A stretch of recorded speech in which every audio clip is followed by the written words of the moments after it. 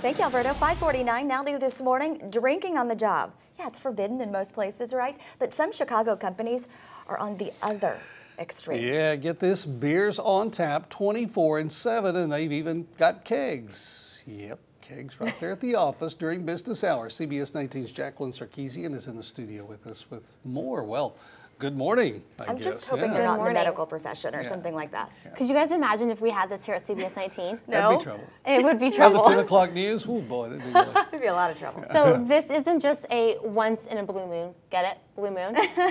thing for the company. It's an everyday thing. Power Reviews has 2 kegs full of craft beer in the office 24/7. Matt Moog, the CEO of the company, believes having beer stimulates creative thinking. He says it was common sense to him that if office beer is in the office, the talent will come and stay, so he hired these guys. We're having a problem-solving session at 4 p.m. Let's grab a beer. Some have like 8 taps.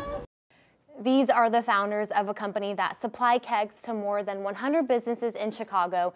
They say many companies do this to prove they're not boring, stuffy, or corporate.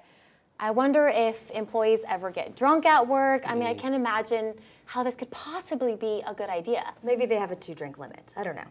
I mean, they would have to. You would think so. But, I mean, here at CBS 19, they can get stressful in the news business. So, would you guys be down if we took on this?